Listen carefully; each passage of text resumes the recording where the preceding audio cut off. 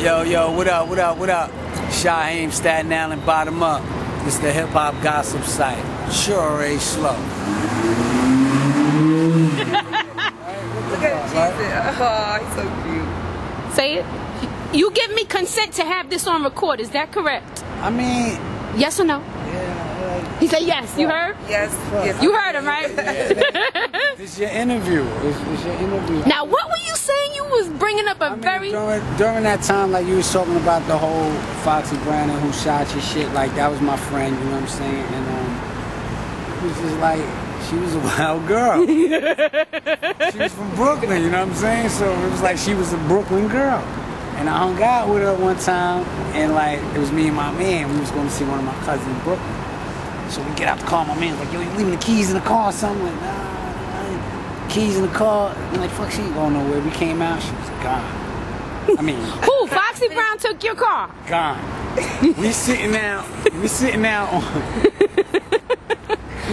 on the stoop for hours, like she's gone. Where'd she go? Who knows? Why? But did you make her mad? I just said, yo, I was in Brooklyn, we hooked up. I said, yo, I'm stopping by my cousin's house, run in real quick, come out, gone. So how did you get your car back? She came back 2 hours later.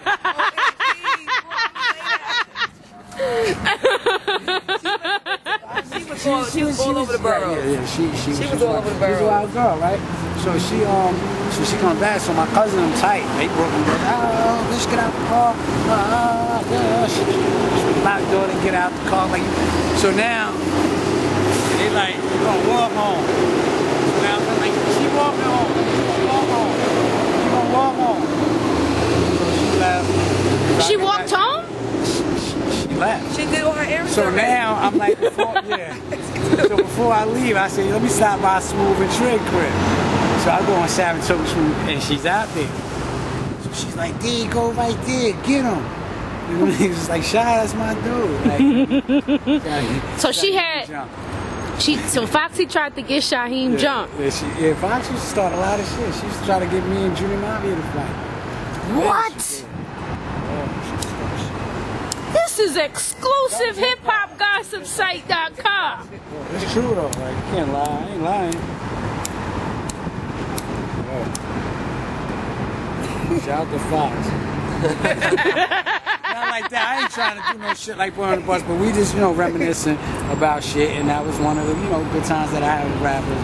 You know what I mean? A few rappers I had great times with. Kane, I had numerous times. Kane used to have motherfuckers feeding me, or grown ladies feeding me French fries. I was a little nigga. Got my first silk pair of boxes from Kane, nigga. Fuck y'all niggas know about that.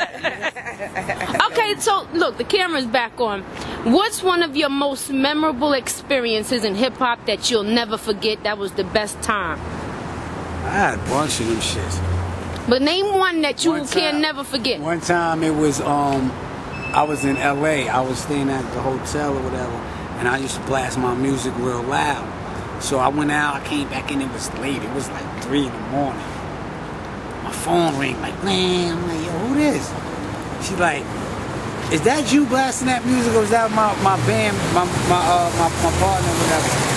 I'm like, who this? I'm like, yo, it's Chili. I'm like, what? I was hanging out that night to bitches, like, yo, that was experience. Chili from TLC. Yeah, it was. Oh, that was nice. Oh, you know what I mean? I met Left Eye and them. They was cool. That was a good memory of them. You know what I'm saying? Doing that whole Waterfalls experience. Ray J took me to, I'm not Ray J. Usher took me to get my first tattoo. That was a good experience. Ray J, that's my dude. Like a bunch of experience with a lot of people. You know what I mean? That Foxy is going up. Unconditional shit, crazy shit with the Clan. Crazy with the Clan. Kane. A lot of people.